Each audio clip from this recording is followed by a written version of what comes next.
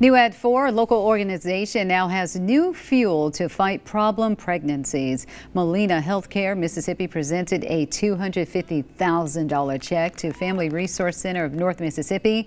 The center held an open house celebration today in Tupelo. The money will be used to assist underserved women and offer a resource for pregnant and post-pregnancy women and their families. Here in this Tupelo area, we have noticed that there is a need. We do have underserviced moms and children, so Molina Healthcare Accord is proud to partner with the Family Resource Center. We want to breathe that same breath into our moms, to know that we care for them, to know that self-care is needed.